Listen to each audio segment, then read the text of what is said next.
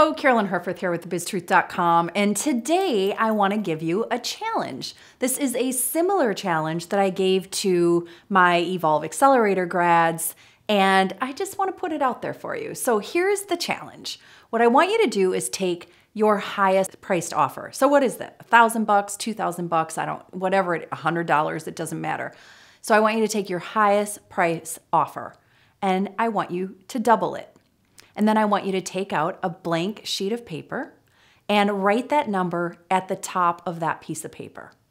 And then I want you to list out everything you would do for a client that would justify you getting that amount.